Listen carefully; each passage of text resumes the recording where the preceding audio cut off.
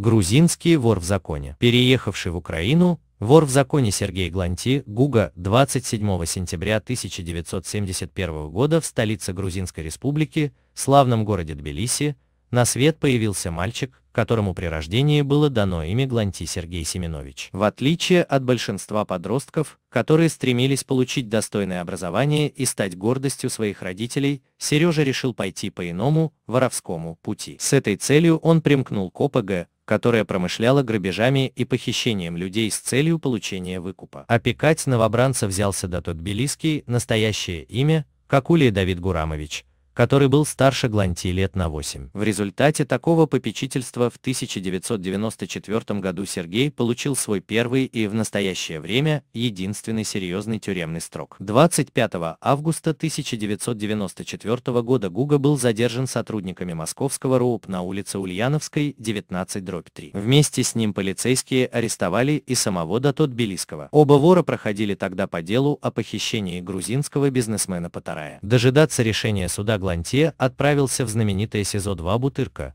где в 1995 году получил воровскую корону. Крестным отцом вора стал все тот же его подельник Давид Какулия. Но также за Гугу вписались дато Ташкентский и Якутенок. А 25 июля 1997 года Хорошковский суд города Москва выносит наконец постановление о заключении Глонти под стражу сроком на 5 лет. Но с учетом того, что с лета 1994 года обвиняемый уже находился под арестом, его выпустили на свободу 26 августа 1999 года. Через 2 года после освобождения, 25 августа 2001 года, трагическим образом погибает криминальный крестный отец Гуги, тот самый дато тбилисский. Смерть авторитета наступила в результате сработавшего радиоуправляемого взрывного устройства. По мнению оперативников, произошедшее событие являлось следствием развернувшейся войны между криминальными структурами Москвы. В связи с этим вполне логичным выглядит тот факт, что Сергей Семенович решил на всякий случай быть более осторожным и покинул златоглавую жизнь грузинского вора в Украине. Так что после похорон Давида Какулия Сергей Глонти решает связать свою воровскую судьбу с Украиной. Он переезжает в Киев и берет под контроль этнические преступные группировки, специализирующиеся на грабежах и разбоях. Также грузинский авторитет имел интерес коммерческого характера в Одесском морском порту. Несмотря на активную преступную деятельность,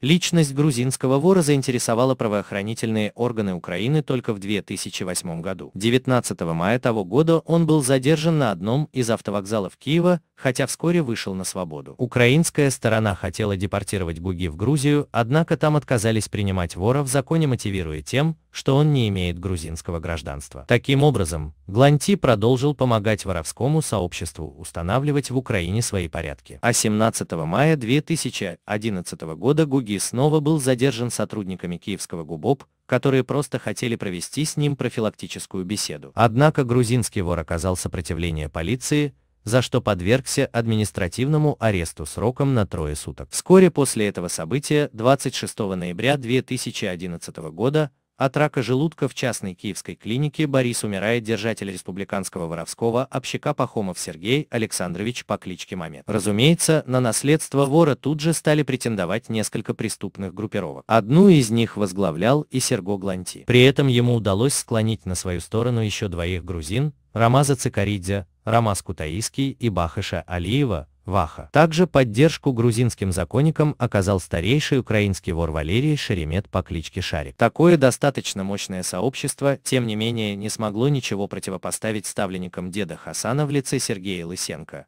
Лера, Анатолия Якунина, Сенька Самарский и Юрия Пичугина, Пичуга. Тем более, что координировать действия воров дедушка направил своего главбуха Василия Христофорова в Воскрес. В результате республиканский воровской общак перешел в руки Аслана Усаяна, а Рамаз Кутаиский и Ваха были депортированы из Украины по месту своей прописки. Но оставшись без поддержки земляков, Сергей Глонти, тем не менее, продолжил свое пребывание в Украине. Так, 28 октября 2014 года он принял участие в воровской сходке, которая проходила в столичном отеле «Премьер Палас». Кроме Гуги на мероприятии были приглашены Варлам Кухианидзе, Ватия, Георгий Гагелиани, Гии и Миндия Городзё, Лавасаглы Батумский. Собравшиеся, помимо прочего, хотели обсудить план мести исполнителям и заказчикам покушения на жизнь Кахабера Парпалия, которое произошло 12 сентября 2014 года. Однако, как это часто бывает, о проходящей сходке стало известно полиции. В результате трое законников – Гуги, Ватия и Лавасаглы Батумский – были задержаны, а скрыться от правоохранителей удалось только Гио. После непродолжительного разбирательства Кухианидзе был выдворен из Украины в Вену, а Сергей Глонти и Миндия Городзё отправились на 30 суток в Черниговский спецприемник для нелегалов. Кстати, на тот момент в этом же учреждении как раз находился некий Гугава Джумбер, Джим Шербино, который скомпрометировал себя недостойным вора поведением. Воспользовавшись моментом, Гуги и Лавасаглы Батумский избили Бино, лишив его воровской короны. 21 июля 2016 года Глонти был снова задержан сотрудниками Киевского ГУР Национальной полиции Украины. На сей раз поводом для ареста вора в законе послужило то, что вообще-то еще с 2014 года он пребывал в международном розыске. В частности, Гуги обвинялся блюстителями порядка Венгрии в поделке и незаконном использовании паспорта гражданина этой республики. Через несколько дней суд вынес постановление об экстрадиционном аресте Серго Глонти сроком на 40 суток. И, несмотря на попытки вора в законе склонить чаши весов Фемиды на свою сторону, по приказу Глонти члены его ОГ угнали джип губернатора Одесской области Михаила Саакашвили, она осталась беспристрастной. А уже 8 мая 2017 года Серго прибыл в Одессу для участия в воровской сходке по распределению сфер влияния. Однако этот визит оказался неудачным. Вор снова был задержан, но на этот раз представителями СБУ совместно с оперативниками угрозыска и бойцами спецподразделения КОРТ еще до начала мероприятия. Однако после проведенной профилактической беседы и установления законности пребывания вора на территории Украины он был благополучно отпущен на свободу, где и пребывает в настоящий момент. В Одессе задержали криминального авторитета по кличке Гуга. Сотрудники правоохранительных органов задержали в Одессе криминального авторитета Сергея Глонти по кличке Гуга. Об этом сообщает Интерфакс Украина. Начальник Главного управления нацполиции в Одесской области Дмитрий Головин заявил, что в Одессе задержан известный криминальный авторитет. Сегодня был задержан известный криминальный авторитет Серго Гуга, находившийся нелегально в стране. Сейчас решается вопрос о его депортации. Одесса – не место для воровских сходок, заявил Головин. Отметим, что Глонти имеет ряд судимостей за подделку документов и незаконные действия с наркотиками. Вора Гугу, подозреваемого в угоне джипа Саакашвили,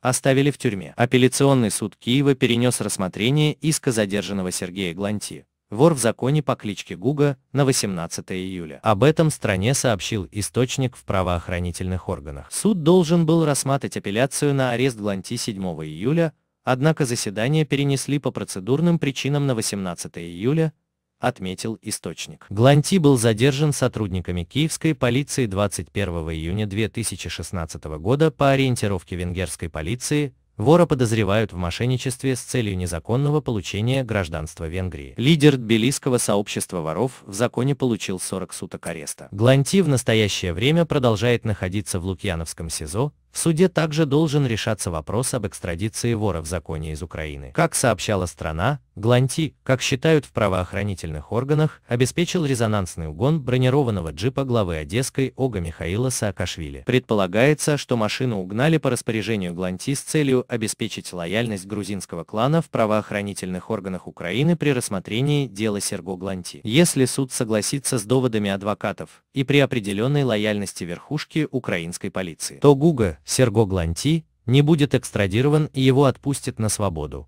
а джип будет возвращен владельцу. В национальной полиции подтвердили, что бронированный джип ориентировочной стоимостью 6 миллионов гривен действительно находится в розыске и записан на охранную фирму. По данным страны, это охранная фирма телохранителя Саакашвили, а угнанный джип Миха использовал регулярно, когда приезжал в Киев. Апелляционный суд Киева оставил под стражей вора в законе по прозвищу Гуга на 40 дней. Апелляционный суд Киева поддержал позицию Киевской местной прокуратуры номер 1 и оставил в силе решение суда первой инстанции, который применил временный арест сроком на 40 суток для вора в законе Серго Глонти по прозвищу Гуга. Как сообщает во вторник пресс-служба прокуратуры Киева, правоохранители Венгрии разыскивали 44-летнего мужчину за совершение преступления на территории этой страны. С 2014 года он находился в международном розыске. 21 июня первый замглавы нацполиции Украины, начальник уголовной полиции Вадим Троян сообщил, что полицейские задержали в одном из элитных ресторанов в Киевской области вора в законе по прозвищу Гуга. 44-летний задержанный вор в законе был несколько раз судим, в частности за подделку документов и незаконные операции с наркотиками. Короновали его в 1995 году в СИЗО номер 2 Бутырка, Москва, РФ. Сказано в сообщении полиции. Оперативники полиции установили, что Гуга пытался установить контроль над действующими преступными группами этнического происхождения, которые специализируются на квартирных кражах, похищении личных вещей из автотранспорта, угоном элитных авто и сбытии наркотиков на территории Киева. Кроме того, задержанный вор в законе выступал третейским судьей при решении спорных вопросов между представителями криминала и бизнеса. По данным Национального центрального бюро Интерпола в Венгрии, Сергей Глонти относится к категории воров в законе. Правоохранительные органы этой страны разыскивают его за подделку документа, использование паспорта гражданина Венгрии. Сказано в сообщении. В июне текущего года суд применил экстрадиционный арест сроком на 40 суток для гражданина Российской Федерации, вора в законе Сергея Глонти по кличке Гуга. Представьтесь. Сергей Семенович Глонти. Где родились? Город Тбилиси. Гражданин какого государства? Никакой. Где проживаете? В городе Киеве. С какой целью приехали в город Одессу и когда? В своих видите. Когда приехали в город Одессу? Вором в законе являетесь? Я не буду отвечать на эти вопросы. Криминальное прозвище? Нет у меня никаких. Ранее судимы? Да, судим. По каким статьям? Я не помню.